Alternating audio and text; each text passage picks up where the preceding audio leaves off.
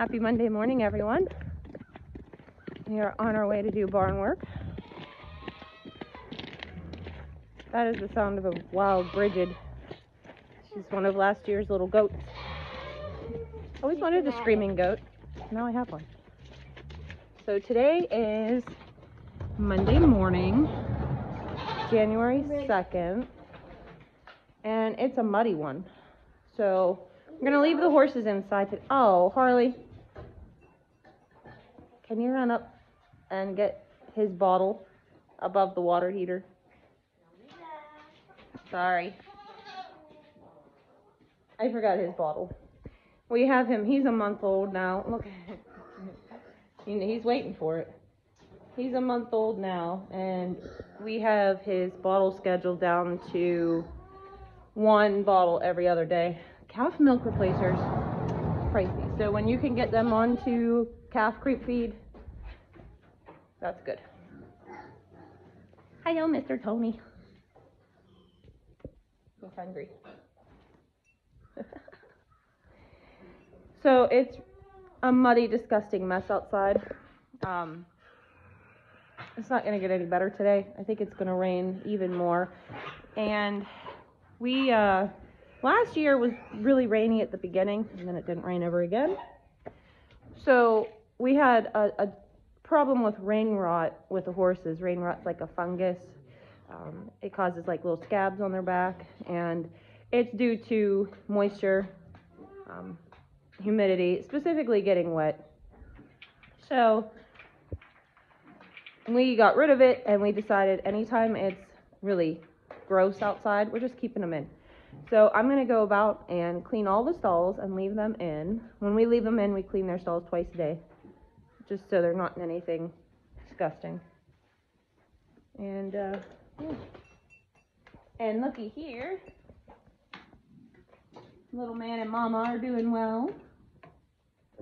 Last night, Vanilla ate her sweet feed for the first time since giving birth, so that's a win, and I'm really excited about that. Monday morning usually isn't super exciting. Usually we get all of our really exciting? I don't know if that's the word. We get all of our big activities done over the weekend, Friday, Saturday, Sunday. So the weekdays are usually kind of mundane.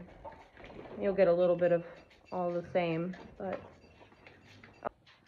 all right, we're going to put you guys on a time lapse real quick, and we are going to feed everybody and then clean the stalls. So we'll be back with you.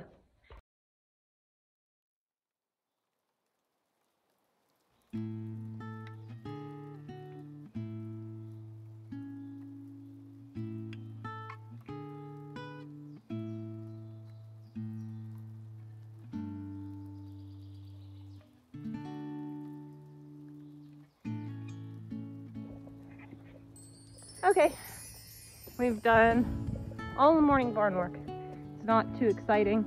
It's pretty simple. Exciting when you have a lamb. A little lamb is super cute. We've taken to calling him Pirate because he has a little X on his face. X marks the spot. Pirate booty. So he's Pirate for now. He will be looking for his forever home probably. We also have a little boar pig looking for his forever home. Uno. He'd be a nice breeder for somebody. But this concludes Monday morning barn work. I'll check back with you later. Well, welcome to Tuesday. I was worried my mud was going to dehydrate. This is the current status of the establishment. There was gravel here. Fun fact. We had gravel here. We just put it in last year. And with our lovely clay in western Pennsylvania, which is all this is, it just sucks it right up. I don't care how much you put down, it's going to suck it up. When you have, a lot of traffic, animal traffic and vehicle traffic. So, yeah. But in here, everybody's happy, aren't we, Tony? Good morning, buddy. Get your tongue out. Yeah. And these two. Vanilla is doing wonderful. She's been off of her meds for a full 24 hours now. And she's continuing to improve just fine. And you can see little man's doing great as well. The goaty goats.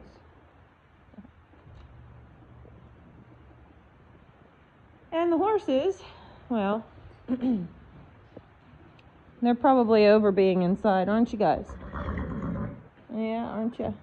You're over being inside. Good morning, Athena. Good morning, Teeny. Oh, yes, you're so sweet girl. Yeah. You ain't go outside, don't you? You're not going today. Good morning, Bubs. Yeah. You're gross. And now, I'll open up the back door so that Chase can get to the quail when he gets down here. Yeah, look at that.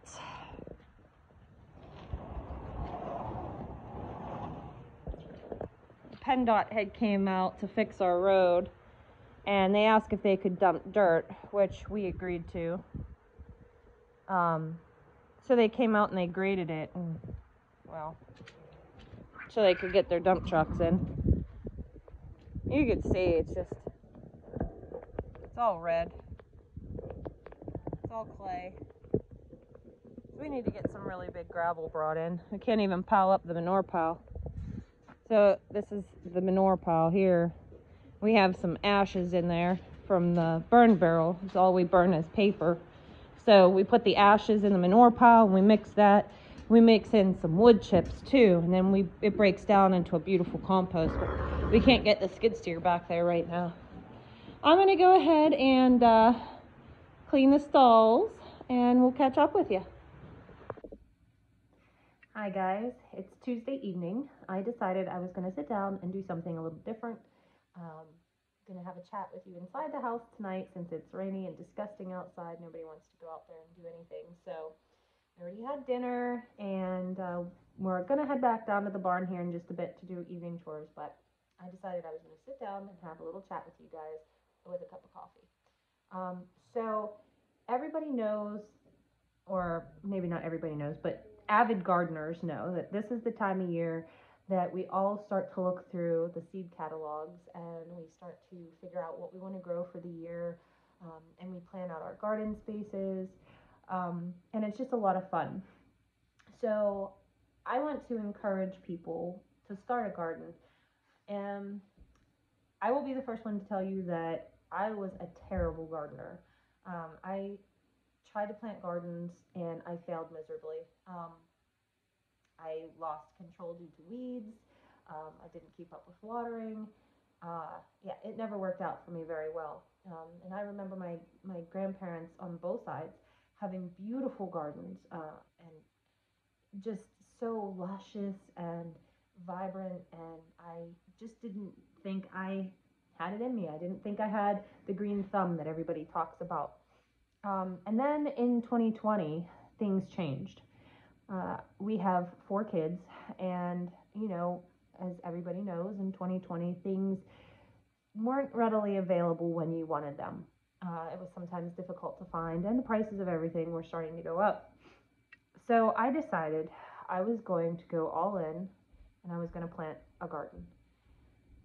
Everybody in my family kind of chuckled because they know my history with gardening wasn't good, but I was convinced that I could do it. And I watched a lot of YouTube videos, and I started to learn what my mistakes were, and I successfully grew a really beautiful garden. It wasn't huge, but it was a beautiful garden. So 2021 came around, and I grew that garden even bigger. And last year in 2022, I was actually doing good enough that I could set up at farmers markets and sell my produce, and it was really, really cool. The growth and the knowledge that I have acquired in the past few years is unlimited. I mean, it's exponential. And the learning that I still have to do is unlimited. But I really want to encourage people that think that they don't have a green thumb to just do it. You can do it. You can find YouTube videos to help you. And if you are encouraged and you really believe, you really try and you put yourself out there, you can do it. So what I want to do is I'm trying to grow this channel. And in order to do so, I'm going to do a giveaway. But doing this giveaway, I'm hopeful that I can help somebody else start growing a garden, or somebody that is a gardener grow a beautiful garden. I was very lucky and very blessed last year. A friend of mine said, hey, this company I work for, they're getting out of their seeds. If you're interested, go check out the website. And I was able to get my hands on a considerable amount of seeds for a wonderful price. So what I want to do is I want to pay it forward. If we get to 100 subscribers, which isn't that many, we're already at 49, so we're climbing up there relatively quick, I'm going to give away 24 packs of seeds. And I'm going to show you what those seeds are right now. And hopefully this will give you guys some encouragement. Now these are just your run-of-the-mill seeds that you can get at any store, any hardware store, even the grocery store. These are not heirloom. They're not any special seeds, but they are going to give you plenty of food if you plant them. So here we go. I'm going to start off with the tomatoes. We have a packet of beefsteak tomatoes and some large cherry tomatoes. So you got some for your sandwiches and some for your salads. In the brassica family, we have cauliflower, broccoli, and cabbage. So you're getting a full unopened package of all of these. You're going to get some bush beans because not everybody has a place to grow those climbing ones. So package of bush beans. Peppers. You're going to get jalapenos. A beautiful rainbow mix of bell peppers. Who doesn't love a little color in their food? Sweet banana peppers. And your California Wonder bells, which, fun fact, is just one of the best bells you can grow. Heirloom or not, they're one of the best bang for the bucks. Okay, beets, pickled beets. Who doesn't love those? Radishes, which are very quick, so you'll be able to sow these early. And let's see here. 20 to 30 days to harvest. So in like a month's time, you'll be able to harvest your food, which is wonderful. We got some half-long carrots, pretty universally good. Some beautiful eggplants. Some sugar baby watermelons, dark green zucchinis, butternut squash, acorn squash, pumpkin, and cantaloupe. We're not done yet. Getting there though. Okay, we're gonna have some greens, so we'll have some spinach and some lettuce. It's super easy. The lettuce is 40 to 60 days to germination, so a month and a half. Same with the spinach, 40 to 45 days, month and a half. You'll be able to plant those if the weather cooperates, probably end of April, so you'll already be able to start getting some food by May, June, which is just so much fun. Cucumbers. So there's two different kinds of cucumbers, and this rounds it out. These are the 23 and 24. Pickling cucumbers and your munchers, because that way you'll have some for your salad, and you'll have some to be able to put in your, make pickles to can with. So what I need you guys to do to get all these seeds is super simple. Just comment on this video. Make sure you're subscribed because I'll be able to check. And I'm also going to leave the link to our website. You can go there and you can sign up for our email, which the emails just let you know when we have things added to the store, and just kind of gives you an update as what's going on. I'm going to try to be really good about that email this year, so making sure that I have people subscribe to it will keep me accountable, and I'll really appreciate it. So yeah, basically that's what we're going to do. And of course I am going to post my gardening journey for you guys. That way you're able to follow along with me if you want to, and see how we do it. This year I'm planning a bigger market garden. I've learned what works for me, what doesn't work for me, what I'm good at growing, what I suck at growing. So um, it's just been such a super fun journey, and I'm really excited to be able to share this with you guys. I'm excited to show you how to do these things as naturally as possible. We don't use any chemicals. We only use organic things. We are not certified organic because we didn't find it financially beneficial to spend the money to get the very, very pricey certifications, to go through all the rigorous tests. We know what we do here, and I'll be able to show you guys as well. Um, so I've had a lot of people ask me if our vegetables are organic. We cannot say they are, but they're grown organically.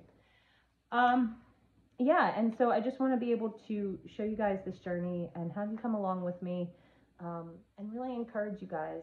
So many people have commented on my Facebook that I've encouraged them to do things, and that just it it blows me away, really.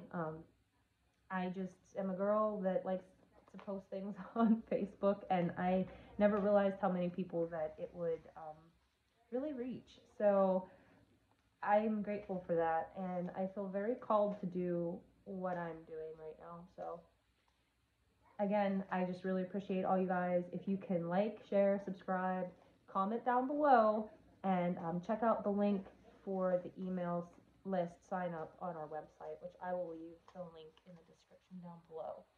I hope you guys have a great night. This will be Wednesday when you see this, and I will give these away when we reach that 100 subscriber mark. So hurry up and share and like, and we will talk to you guys really soon. Have a great night. Bye.